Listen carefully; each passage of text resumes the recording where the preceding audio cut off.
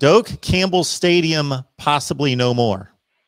Jason, take it away. Soon to be the former Doak Campbell Stadium. Last week, the school's anti-racism task force, otherwise known as the Historical Legacy Subcommittee, there was a proposal to keep the name. They voted down the proposal, 6-2. So now it goes towards the full committee, the final recommendation for their next meeting, where the full 30-member anti-racism, equity, and inclusion task force will vote on it. And it's hard for me to, because I was raised with it being Doak Campbell Stadium. Logan was raised with it being Doak Campbell Stadium. I was a student when they added Bobby Bowden Field in 2004. You're going to have a segment of the fan base, of the alumni base, that's always going to call it Doak Campbell Stadium. Just like they're going to call it what Washington's former NFL team, what their nickname was, what Cleveland's baseball team, what their nickname will soon be changing from. You're going to always have that. So I feel like Doak Campbell's name will always be associated with it. Mm-hmm. That being said, obviously this was brought forth by a former football player, former linebacker Kendrick Scott. And if there's a group of people, African Americans, former football players, former students, black students at the school, if they are genuinely upset by it, I feel like their opinion needs to be taken seriously on this. And the record shows, if you look at Doak Campbell's past, he was an ardent segregationist. He was ardent in keeping black students, minority students out of Florida State. So I feel like, yes, he brought football in. He was the president of the school when the school became co-educational, brought men into the school. First football team in 1947 is because of him. He should be praised for that. But you have to, when you're going to look at the good, you got to look at the bad. And there was a lot of bad things that he did when he was there. So I feel like it is time for a change. Mm-hmm. Absolutely. I agree. And this has been talked about for almost 2 years now. And Florida State now has a committee, and they've got a few players on the board too that are giving advice. And I think that's a great idea too. So, it'll always be, it's really just the Doak word. I mean, I'm not saying, I'm going to Doak Campbell Stadium. It's all about, hey, I'll see you at Doak or whatever. And that's just, I don't know, that's not going to change right off the bat. It's going to take a long while. But I think there's a lot of opportunities for when this name change happens. How can Florida State also, get a win out of it too with, obviously, you're changing the name. That helps a ton. And that's great. But, Florida State is also struggling financially in this in a lot of ways. And how could this maybe work out? Or do you give this to Bobby Bowden Stadium and you do the field name differently? How does that work out? Because, you're looking at Bobby Bowden now who, is at a higher age.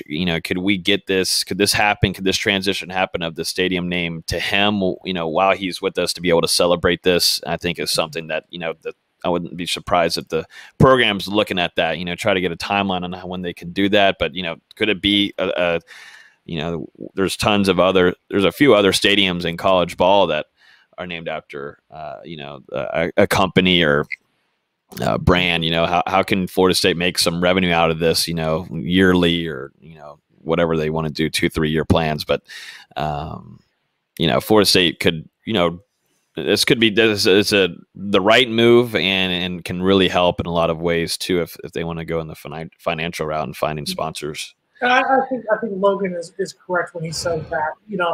Would I mind if they called it Coca-Cola Stadium, Home Depot Stadium, whatever, and insert corporate sponsor here stadium?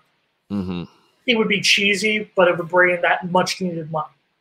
That being said, I think from a PR aspect, I think it has to become Bobby Bowden Stadium. And I think Logan said it right there. This is a man who, Bobby Bowden is 91 years old now. He's up there. Let's just be honest. He's more towards the end than he is towards the beginning. Let's just be perfectly honest with you.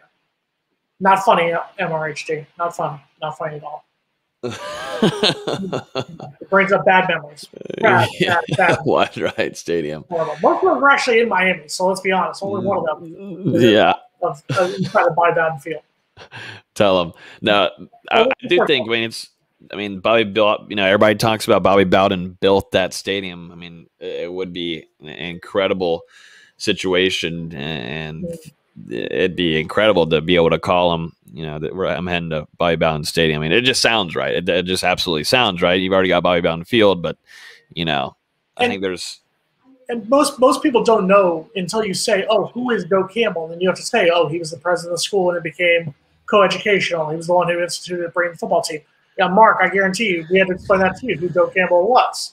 I had no idea. Last summer, right. So Bobby Bowden, naming it Bobby Bowden Stadium would both bring back the fans, who some of them left the program, some of them became a little disenchanted, I guess be the right word, with the program when he left after the 2009 season. It would bring him back. Bobby Bowden did more for that program in his time. In his short first 4 seasons, he had us undefeated in the Orange Bowl in his 4th season here at Florida State. It's an honor he deserves at this point. So, and like Logan said, he's 91 years old.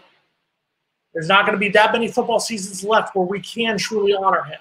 Yeah, he got vaccinated. He can come down the field.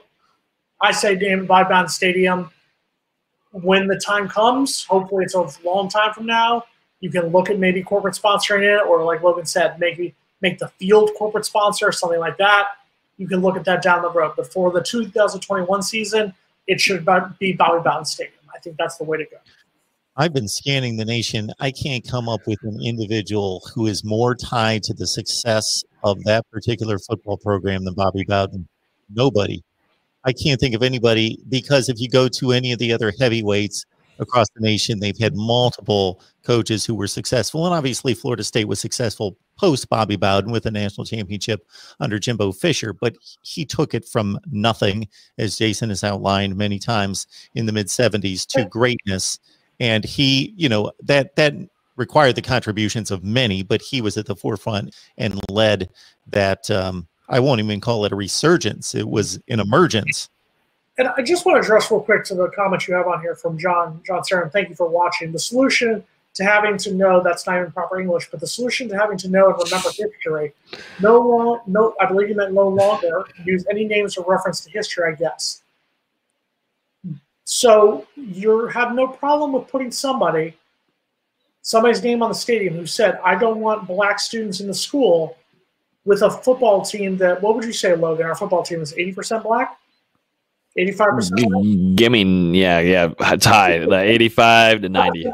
85% black. So you see no problem with that. If you want to put up a plaque, even if you want to argue maybe even a statue of him at the stadium and his achievement about making the school coeducational and instituting the first football team, I personally wouldn't like that, but I also personally wouldn't have a problem with that. But to put his name on the stadium when you're saying, this is a man who said, I don't want black people in the school, with 85% black people on that football team, that's the problem with it, John. And I'm sorry, I'm going to say it. It's hard for me to listen to white people, and I'm going to say it. It's hard for me to listen to white people telling black people and telling people who are against this, well, this is why you shouldn't feel this way. You don't know how a black person feels. You don't know how Kendrick Scott feels, or any other black person who has played football for Florida State may feel when they're seeing Doak Campbell up there and when they learn about that history. So it is something, and if it stays up, that's fine. If it comes down, that's fine. I'm still going to be a Florida State grad no matter what. I'm still going to come out to those games no matter what the name of the stadium is. But you just have to look at the history, and you have to own up to it. Was Doak Campbell good for bringing football in and instituting, being a part of the school and was coeducational? Yes. Was he an ardent segregationist? Yes. Which one is more important? Mm-hmm. No, it's a great point, because it's something that we wrestle with in this country all over the place now in looking at, okay, what did this individual do in regards to them contributing to the development of whatever area of the country that is, versus what were their personal values and stances in this case, and in many cases that we've seen debated over the last year in terms of being a racist. And so you have to wrestle with that. But in this particular case, to Jason's point, when you talk about, I would have certain issues with it if there was one black player on the football team, but just the reality of having, to what they're telling us, 85% of the roster being black is just makes absolutely no sense, and it's offensive, and it's not right. But you know what isn't offensive, Mark?